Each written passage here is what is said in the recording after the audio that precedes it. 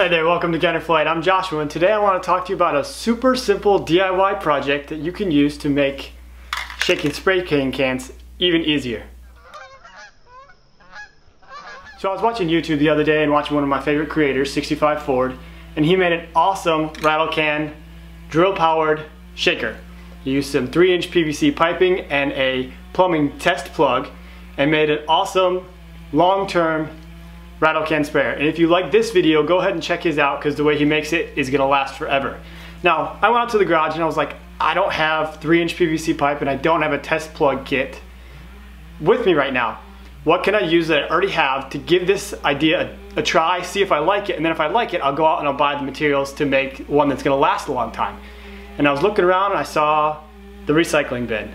And I was like, you know what? I've got this little organizer over here where I keep all my WD-40 and carburetor cleaner, and it's just tin cans screwed to a board. It works really well for organization, but I was like, well, obviously they fit in there. So I grabbed a tin can, grabbed a spray paint bottle, and lo and behold, it's awesome. So I want to show you how I made a real quick free version to give it a try.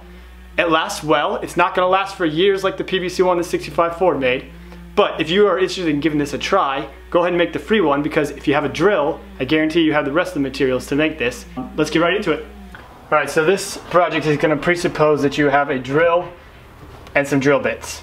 If you have a drill and some drill bits, I'm assuming you're going to be able to find the rest of these supplies in your garage right now for free. And what you're going to need is you're going to need a tin can, a bolt, a nut, and some washers. That's about it. Some sandpaper would be a great idea. But basically, we're just going to take the tin can, we're going to flip it over. If you can find the lid to the tin can, put it on the bottom, and that way when we add the nut and bolt, it adds a little bit more support and rigidity to this whole ensemble.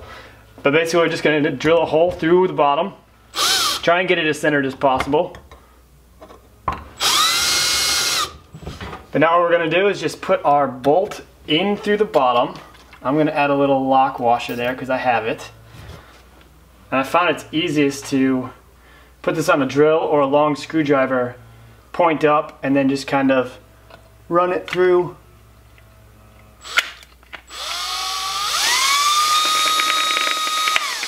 And get it through there. And I'm going to add my other washers. There we go. And a nut. And then we're just going to tighten this down.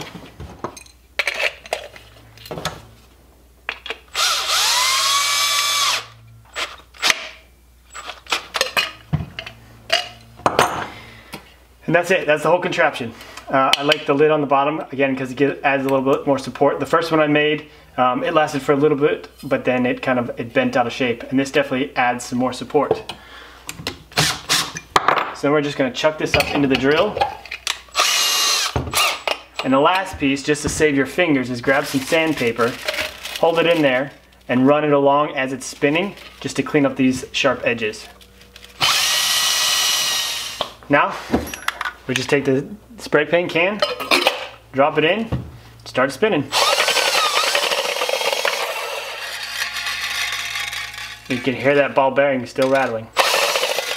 Now, if you don't like the spray paint bobbling around in there, just grab a cloth or a paper towel or something and fill up that empty gap.